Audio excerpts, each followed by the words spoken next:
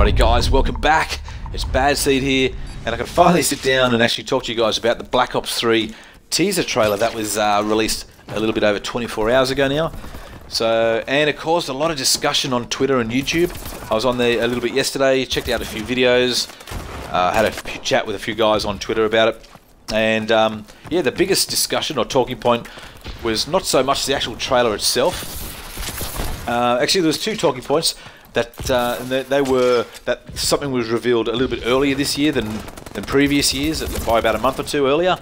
And the other biggest talking point was basically come down to the soldier that was shown on the once the trailer itself was just a bunch of numbers flying around. There was a guy talking over the top, and the numbers morphed into this cyborg-looking soldier sitting down.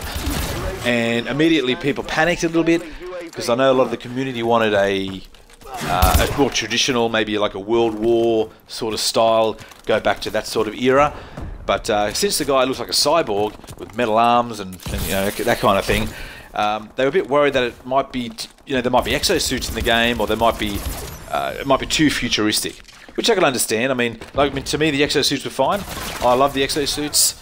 It was a nice change up to the previous Call of Duties, and I think a lot of people liked the idea at the beginning, that they heard of some sort of boost jumping and quicker movement, some sort of dynamic like that. But once the exosuit hit, I think a lot of people didn't kind of like the idea. So, but I mean, a lot of people did. I mean, don't get me wrong, hundreds of thousands did, but there might have been a good percentage of people that didn't like it. So, and they're the more vocal ones that you hear on YouTube, the more vocal ones you hear on Twitter, giving the developers a hard time and stuff like that. So, but like I said, I didn't mind the exosuits. From what I hear, if they're not going to be in Black Ops 3 anyway. I was listening to one of Thunder's videos, and he said himself that he has a reliable source that says that there is going to be some sort of boost jumping or some sort of boost dynamic. More like the wall running of Titanfall is going to be incorporated into it. So the exosuits themselves are not going to be in the game. So that look, that's fine by me too. I'm all for change. I mean, I think a lot of people didn't want that much change when Advanced Warfare came out. I mean, there were probably more of a hoping for more of a boots to the ground sort of style game. Which is understandable. I mean, that's what if they can go back to more of the classic COD in this Black Ops 3, I'd be happy with that. So, and I hope they keep the weapons balanced. We don't want to see any overpowered, super fast, quick scoping and shotguns and stupid stuff that ruin the game, because that kind of stuff does ruin the game.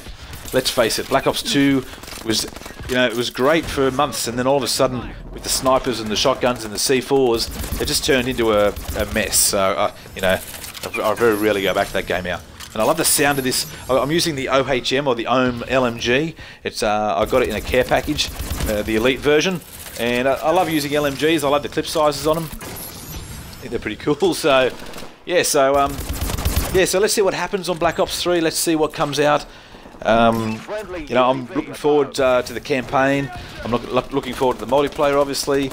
I don't really care too much on zombies and stuff like that, but if that's in the game, fair enough.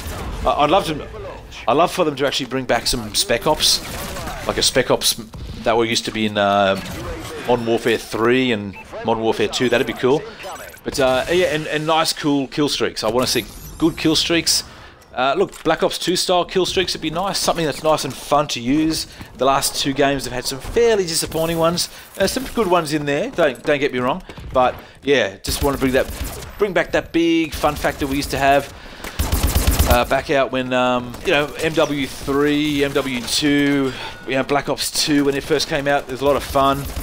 The streaks themselves in all those games were fantastic. So, and we just lost that game 74 to 75. If I just killed that guy, it would have been the other way around. We would have won. So anyway, it doesn't matter. I had a pretty good game.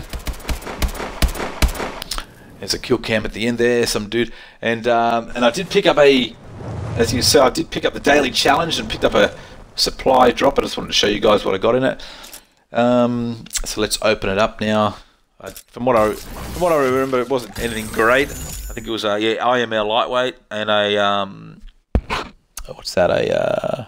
Oh yeah, some sort of rapid rapid supply perk or something. So yeah, but anyway, that's it, guys. That's the video. I hope you all enjoyed it, and let me know what you thought. Let me know what you thought about the Black Ops 3 trailer.